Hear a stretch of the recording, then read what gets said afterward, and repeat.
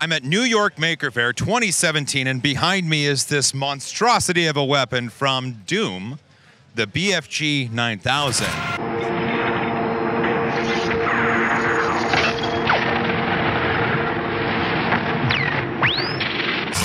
This is Michael. This is Adam. Michael, first, tell me, what the heck, man? Just a crazy fool who likes to print really big things. So I started off actually with smaller projects like swords and little trinkets. But one day I was playing Doom and I went, wouldn't that be awesome to have? And I saw that MyMiniFactory made one. I got in contact with them and they actually helped me out make this thing. And Maker Geeks actually helped me out by doing a lot of the filament for me. So that's the reason why we're here on their behalf, technically. It's just a really big gun. And I really wanted to have it. All right, Adam, it's almost bigger than what can be handled.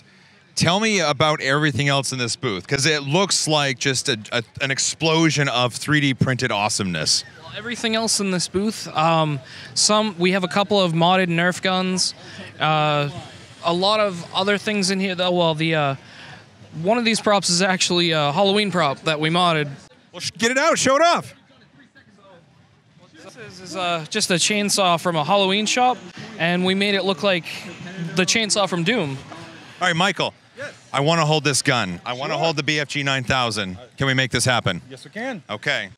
Will you hold the mic, Adam? I will. All right. Now. All right. All right. So, Hold this thing. Best way to do it, one hand on the pistol right here, all right. and then one hand under here. Okay. And you lift it straight up and try not break it back. So to make this thing, it took me about 4 months to actually put the whole thing together and print it. 1 solid month of printing on 2 of my Rostock V2s upgraded. This is heavy, dude. How heavy is this? This is actually 37 pounds. Wait a minute. The MyMiniFactory gun that was certified by the Guinness Book of World Records was lighter than that. I believe it was 33. So I'm trying to get it. This is heavier than the world record. Correct.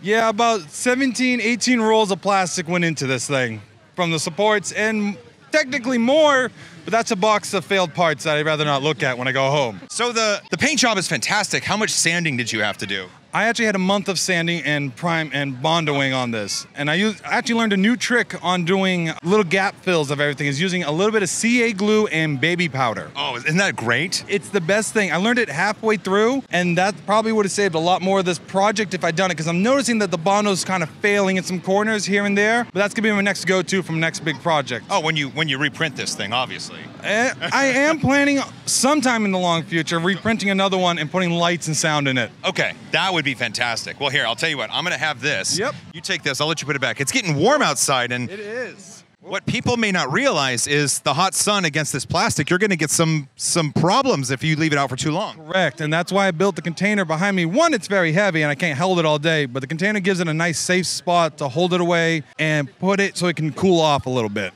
Makes sense. So I'll let you put that away. Right. So this is the BFG 9000. This is the Kirby Downey model from MyMiniFactory. It weighs more than the Guinness Book certified world record for the largest 3D printed item? Largest prop. Largest prop, you said. That's what it says, at least on the little Twitter update that I saw. Okay, well, this is heavier. I guess we'll have to see what happens. Michael, Adam, thank you so very much. Appreciate it. High five. High five. There it is. Have a good rest of Maker Faire. Thank you, you too.